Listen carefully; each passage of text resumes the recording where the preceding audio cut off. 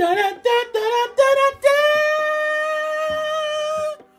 going on, my gals and my gays and my straight boys? It's your boy, the Godfather, CoTheComedian. I'm back with another YouTube video. You guys, it's been been over 2 weeks since the last time y'all seen this melanated king. How have y'all been? It's February. It is Black History Month. I know I should have been in front of this camera. I know, and I apologize.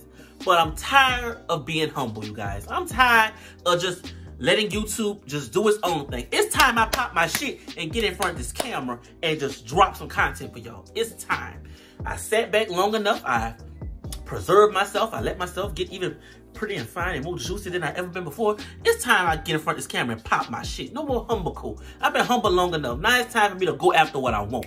I want everything. I'm going down as one of the best to do this shit. I'm putting it in your hands. You're gonna make me the best to do this. You gave me the personality. You gave me everything. You gave me these looks. You gave me this grapefruit. So it's time to talk about it. Enough about me. How have y'all been? Is your year going off right? Mine has been crazy. It's just February and it's been a doozy. It's been a doozy. But y'all didn't come here to hear about my year so far. You guys came because of that title. Yes, you guys. And as you read that title, yes. He left me. He left a stallion. He left a Godiva. He wanted to play. He played me, y'all. But I love to play get back. But before I jump into this video any further, I'm tired of y'all. The ones that hold me down, I love y'all. But I know they got a lot of y'all that come here, y'all get a key, and y'all run. It's time to commit. Valentine's Day is right here. Let's start off the Valentine's Day week right by liking, by subscribing to this YouTube channel to always be notified on what's going on over here. Yes, we have a wonderful time. Yes, we get into some details. Yes, we talk about story times quite a lot over here. You guys might not like that I talk about story times a lot over here, but it's what keeps the people coming. And if you have any video suggestions, you should drop them down below, and maybe I can get into that too. Yes. So you guys, please make sure to like, be sure to comment, be sure to subscribe to this YouTube channel, and please follow my Instagram and my Twitter down below. I don't be active much, but I mean when I'm active, you should be able to see what I'm posting because, yes, when I'm active, I post quite a lot. But enough of all that out of the way, let's get into this video. Now, yes, you guys, in the title, yes, he left me at a hotel. And I know you guys probably was like, well, Jacoby, if you got left at a hotel with a room to yourself, you should have just enjoyed it. And y'all, and looking back on it, I should have enjoyed it because that hotel was nice as fuck. It was nice in there.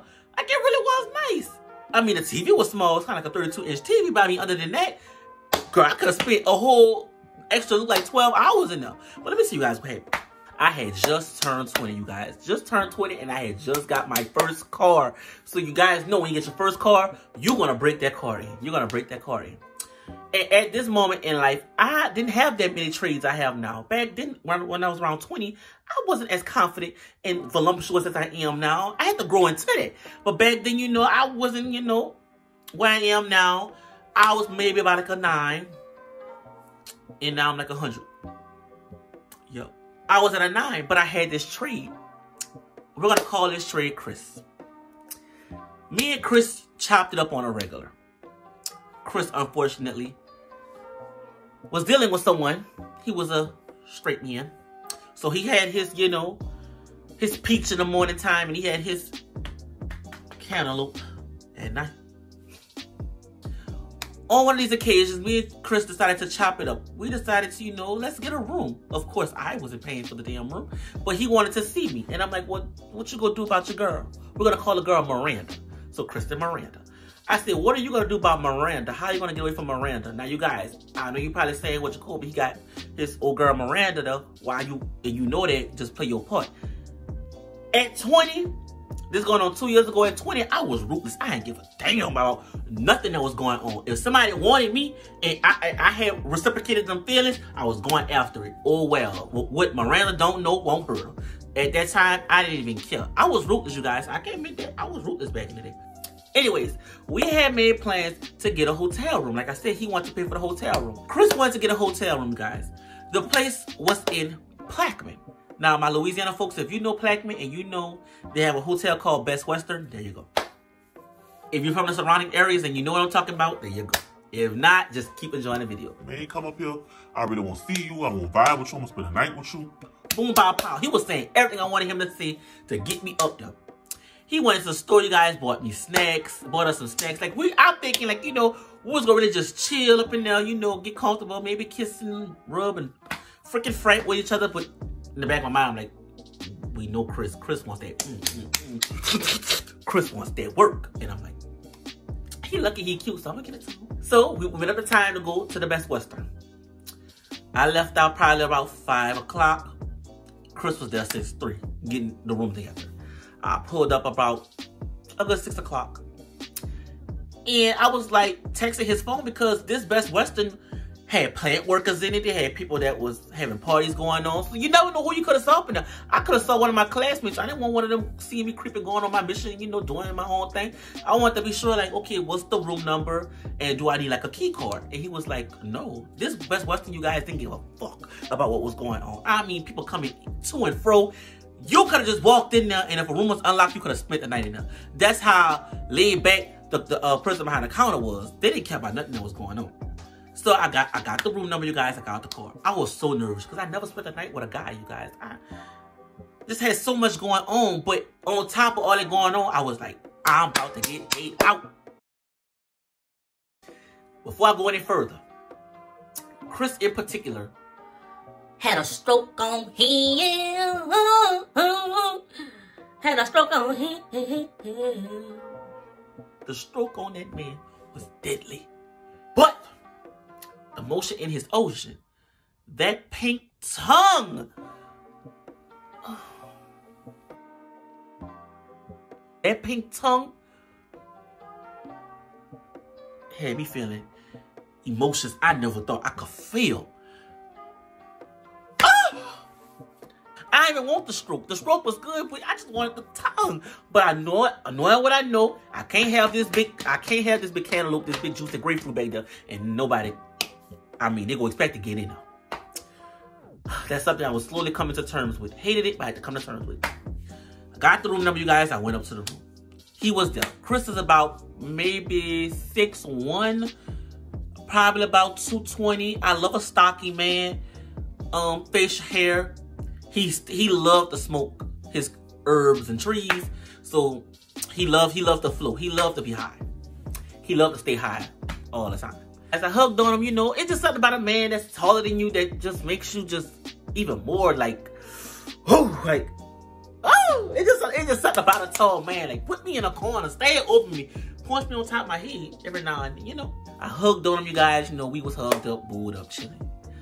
And as soon as we got there, it was like, well, we know what we here for. But I'm like, at least, can we just slip into it? Like, no, Chris wanted it right away. We started off slow. Like, you know, we started with the kissing, the rubbing, the... He moaning and groaning and croning and, you know, he was doing his own thing. He was in his own world. And what turned me on even... This is going to get graphic, you guys. Like I said, if you're not 18, get out the room. When I was slurping and erping it, he had his... You guys, this for my people that have done this before. And tell me I cannot be the only one. I know I'm not. Seeing a man sit relaxed and comfortable on the bed while you just putting the work on a pole and he just puffing and smoking and he moaning it. Oh, it was something. Seeing him do that, seeing the pleasure in his eyes, and it was, girl. I know my girls know what I'm talking about. I know y'all know what I'm talking about. That right there, it made me just go even harder because it was like, oh, girl, I know the feeling he got right now. If I could feel what he feeling, girl, I bet that's a key. So I'm going in, y'all. I'm going in. He put his blunt down. He was like, oh, come on, get on this bed. Let me eat. Girl, he was slurping and erping and flirting. Girl, he was doing a thing, girl. He was doing it. I'm cooing, hollering, moaning, bitch. I'm just... At this moment, I know I'm singing. I know I'm singing a heavenly song to my next door neighbors. Oh, that tongue feels so good. Oh, Tongue me out like you should. The noise I'm making, at that point, I ain't give a fuck about nobody next door. After about a good 10 minutes of tongue action, the part I dread the most, it was time to insert. Girl, I just hate. I hate when it's time to insert. Oh, God. And he was so girthy. I couldn't take it, y'all. Oh my God, corny, lame, boo, tomato, tomato, tomato, I'm throwing tomato. Surprising, right? I couldn't take it. But I was 20 at this time. I wasn't getting flipped and bent over at this point in time. I was doing it, but not on a regular. So you guys, like, it was hurting. And he used to get so irritated because it was like he was like, and take the dick. Stop begging me to fuck you. I want you to be able to take it. Stop squealing. Stop moving. Stay still and let me get to you, because that's what you call me for, to come over here and get to you. Don't cry when I get here. Don't be all on the side of the bed, all in your head, falling all off the bed. Stay still when I dig all off in that ass. Don't run from this dick, nigga. And that's what he was like. He was, you know, he was kind of upset, but I'm like, you gotta understand, like, you just can't go, like, you can expect to go one stroke in and try to hit the bottom. Like, no, you gotta eat, and every stroke out, you gotta, like, you know, like, you see, I could be versed because I know what bottom's like. I know not to go in and go plunge all the way in there. First, no, you gotta, every stroke you gotta put a little bit more and more in there, and then let me get accustomed to the feel of it, so it could be a custom fit. And then when we working, we could, you know, gag. Put my fucking hair, like you know what I'm saying, like, you know, we could start off like that, but we gotta start off slow. But he was the type of person, he wanted to get in there and just ram. But then I gotta realize, okay, he used to messing with women, you know, peaches. So, you know, I'm assuming the woman he was messing with must have. But I mean, she was used to it. I mean, she stayed with you all the time, so I know you probably pounding her out every night. You're not pounding me out every night. You pounding me every blue moon, so you gotta take your time. So, you know, after repeated attempts, I just could not get a feel of it. I couldn't get a custom fit.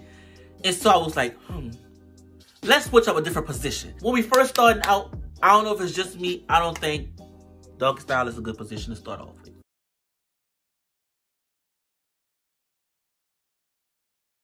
I think that I was such an amateur, I thought like doggy style was just a basic position we could start off with.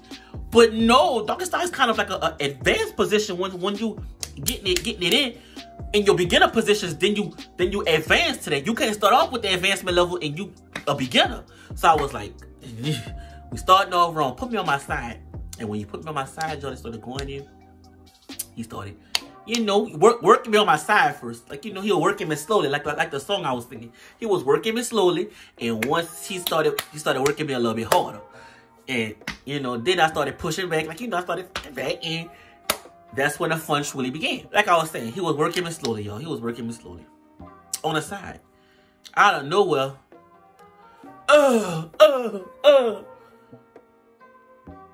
He bust. I'm ready to get the fuck ASAP after this shit. I hate it when I get into the mood and the swing of things and the experience for him is over. I'm like, dude, I'm just getting it. I'm really about to start cutting up. Like, it about to be a wop. Like, I'm about to go off, and now it's over. I was determined not to let the night end. So he was like, come on, let's go shower together. If you have not showered with a sex that you like, highly recommend it. It was such a turn on. I did things in that shower that y'all probably did. I mean, we had soaps and suds everywhere. I was washing his back. He was washing mine. He was caressing nothing. There ain't no wall, but I mean. And when we got out the shower, I was still hugged up on him, you guys. I was still hugged up because the night was still young. We had just got into it. And we sat back on the bed, started chilling again. And something just came over me to just go back down there. And this time, you guys, since we got the first bust out the way, I was like, this time he could last longer. So bitch, I just went in. I started attacking. I went to the base. He was about 7, I want to say, but he was thick. I went to the base. I was and he was, God, the moans this man produced was such, oh my God. Up to this point in my life, this was the best experience I've ever had. Speaking for my girls, and when I meet my girl, I meet my gay boys. Y'all don't judge us, because when my gay boys come here, it's a safe space for all of us to be free. But don't y'all get that extra rush when y'all feel like when y'all messing with somebody y'all have no business doing. It's like, it's supposed to be forbidden, but it's like it just turns you on even more. Like, what if we get caught?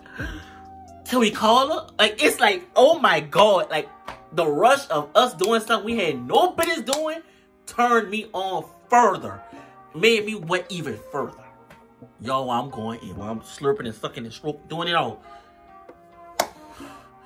One of his dumbass friends called his phone and was like, man, come out the hotel, man. We got a sale to get. Yeah, man, he said I gotta go right in the parking lot. I'm like, all right, cool. You know, he was, you know, selling his herbs and trees. Went out there, you guys. Now, the hotel where we was positioned at had a view, outside view of the parking lot. So I'm like, I ain't gonna run. I'm gonna just lock the door behind you. I ain't coming check on you. You ain't my man. Nothing like that. I was like, I don't come watch what you're doing. You're not my man. I'm not gonna come, you know, check on you. But when you went downstairs, you guys, something came over me. I ran to the window to go see. And when I put my head out the window, he was getting in a car and he was leaving. And I'm like, oh, damn. Looks like I'm here by myself tonight. So I was like, well, you might not be going too long. I texted his phone, like, you know, how long you gonna be? He was like, not long at all. He sent the kiss emoji. So girl, seeing that, I was like, coming back, I get to finish what I started. Girl, I put on Cartoon Network and I was just watching TV. Kikiing to my friends, taking pictures, taking snaps. Like, girl, I'm in this hotel. If I have any videos in my snaps, you guys, I'm about to put that in here. Oh my God, corny, lame, boo, tomato, I'm throwing tomato. So I'm just taking pictures, taking videos. Like, girl, I'm in a hotel with a man I shouldn't be in here with. Boom, by pow, I'm dropping the location and everything. An eternity later. I text him again, no reply. It's going on about a good 8:30. Damn, he's taking a mighty long time, damn. All right, I'ma still wait. He paid for the room after a while, so he gonna come back. 9:30, he text again, no response. Much later. If you want to leave me in this hotel by myself that night, that's fine. If you could have told me that, I would have taken a whole free hotel room. I would have been a fool to pass that up. You called me up here to spend it with you, like, and you ditched on me. I don't know where you went. I can't get in touch with you. So 10 o'clock hit. 2 hours and 30 minutes have passed by, no reply. I said, you know what, fuck this. I packed up my belongings. You guys, I was so petty. When I left, I took the key card. Now, if you went to a hotel before, I'm pretty sure all of you have. If you have not, what the fuck are you doing? When you have a key card to get into a room, that's the only way you can get into the room. You gotta put it by the door and everything. But I took it.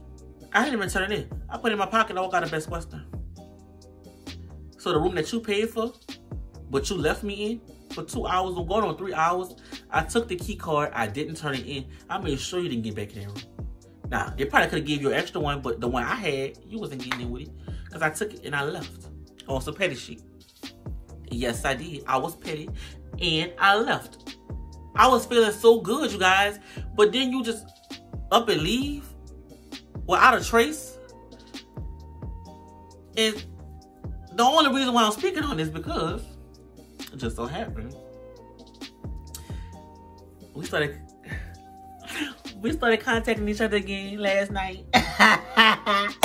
So part 2 of this hotel experience could be on the way very soon if all the cards play out right.